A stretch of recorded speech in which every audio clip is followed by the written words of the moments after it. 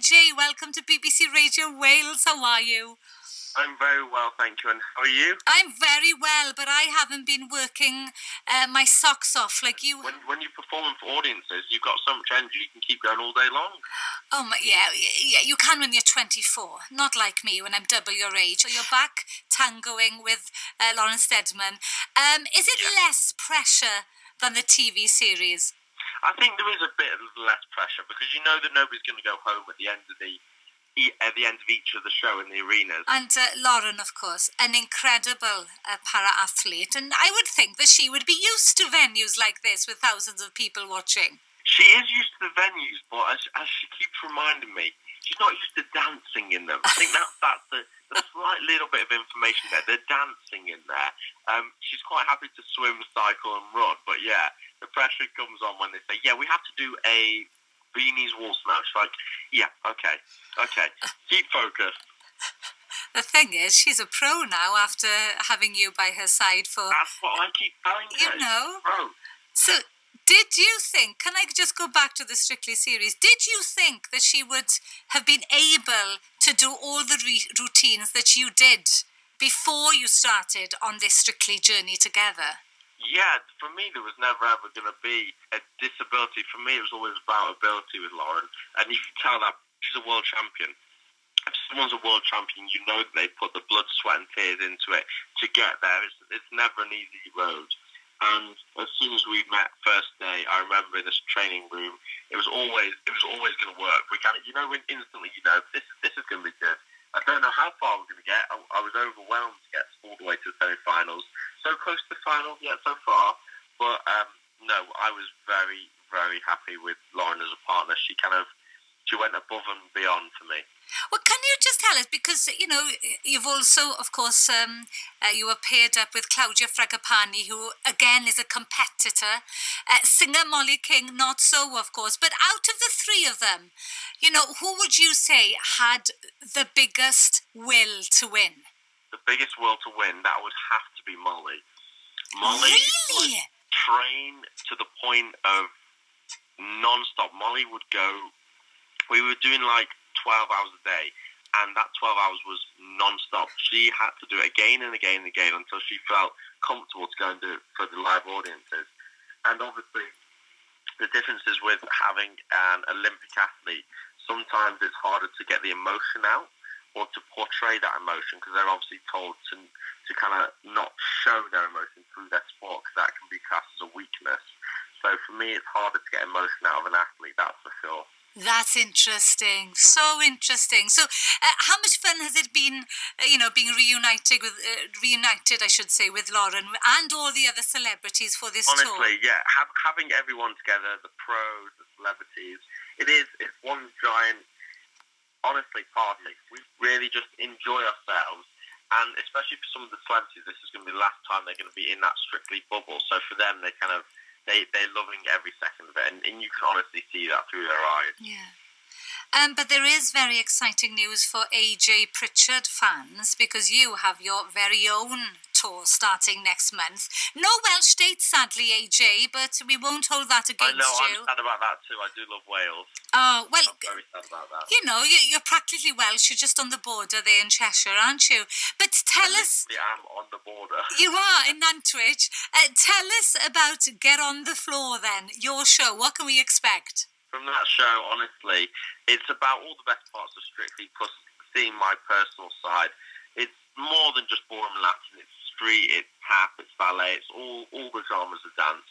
So for me, it's going to be something that I've always wanted to do, and it's a real honour for me to be able to do it. And I'm just talking about tour number 2 here. Let's move on to tour number 3, AJ. Goodness me, I don't think there's nothing going to be of you by the time Strictly Come Dancing returns in September. We will get a chance to see you in Wales soon because you are joining up with your fellow dancers from the series for Strictly Come Dancing, The Professionals. So who are you going to be partnering then for this tour? We're going to be doing a bit of both. We're going to be swapping partners, so I'll be doing a bit with Diane, I'm sure, a bit with Karen, a bit with the guys, and then some of the girls. And the great thing is, with this tour, it is like you see the group numbers on Strictly. Yeah. They are fantastic. They are out of this world. And not saying that sometimes the celebrities hold us back, but we have to adapt our routines to best showcase their talents. And I think this tour is going to be like seeing the professionals do what they've been trained in. We're obviously trained dancers in our own rights, doing different things and different styles. Yeah. So for us, we get to go out there and really go a bit crazy. And there's no limits. I'm going to say our imagination is our limits. And that's what this professional tour is going to be. Plus, you're going to see more detail regarding our personal life, regarding how we got into dancing, what makes us tick, and how we kind of maybe channel our energy when we are choreographing. That kind of personal side that people want and need to see more of, that's what you're going to see on this tour, which I'm honestly so excited to be able to do this debut tour. Well, it's going to be a great, great one for you, isn't it? My special guest today is strictly dancer AJ Pritchard, who is about to head out on his Get on the Floor tour, and he's coming to Wales with the Strictly Come Dancing, the professionals in May, heading to Venue Cymru in Llandudno and the Motorpoint Arena in Cardiff. You know what? I can't believe that you're, trying to squeeze so much in. Can I ask you, as brothers then, growing up, both of you professional dancers, where did it all start for you? What drew you to the ballroom? My dad was a dancer, but he was always like, "You'll never dance. It costs too much money. There's too much travelling. It's a nightmare." And then at the age of 12, we just decided to start dancing. As soon as I do something, I have to do it to win. And not that I'm competitive or anything.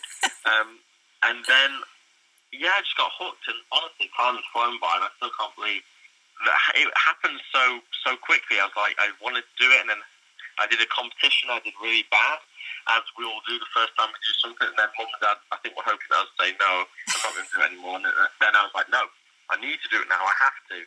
It's that adrenaline. I used to play football very competitively, but I got more adrenaline and more of a kick from dancing and performing in front of a live audience.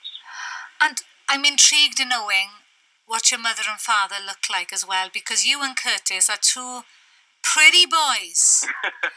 Is it in the genes? Obviously, the dancing is in the genes. My mum is very beautiful. Let's say that. Mum's got all the good looks. So perhaps we could have the AJ and Curtis tour one day. Have you talked about that? One day that will happen. Have you crossed paths in competitions? Oh, always. But don't you worry. I'll always beat him. Brotherly love and all that, but I always won. Do you fight? No. Actually, that's one thing. We are best of friends, me and my brother, and that is the secret to, I think, enjoying life. And he is my best friend, and I can always call him like I do most days. We are very close family, and that's so nice to be able to say that. And you mentioned you played football at a competitive level. What kind of level are we talking about? I used to play for Crew Alex. Did you? Where I am, yeah. But as soon as the dancing started, I didn't have time to do anything else. Yeah. Yeah, no, I'm quite good with my left and right foot. All right then, so if the dancing hadn't worked out, what would be or would have been your ambition at the age of 24? I enjoy driving fast on a track. I'm a racing car driver. Oh my God, you're an adrenaline junkie basically, aren't you? I literally am, yeah. My hobbies are snowboarding as well, which is probably not the best. I haven't really had time to go snowboarding in the past year, but anything that's fast, dangerous, adrenaline, that's me. Oh God, so basically, have you insured your legs then, just in case? I have got some very good insurance, yeah. All right, well, don't use them. Don't use that insurance policy quite yet. A little birdie tells me that you have got aspirations as well to go into the world of presenting. Yes, no, honestly, for me, in the future, that is one way that I would love to go. And honestly, if someone said, what is your dream job, it would have to be presenting in cars, so it would have to be a Top Gear style show. That would be the dream. Well, at the moment, I'm doing more presenting with CBBC, with kids channels, and doing live presenting is always fun because you have to think on your toes the same way that you would if you're performing in front of a live audience when you dance and things don't go to plan, which it does seem to happen more than often. And that presenting side, it really makes me tick, and I love to do that job. Well, listen, whenever you're in Cardiff, I'll take a day off and you can do this show, all right? Perfect. No, you have to do it with me. Oh. You can't take a day off. You got to do it with me. Maybe I'll take an hour off in the middle of it. It's lovely speaking to you. Thank you so much for your time. No, thank you very much. Thank you.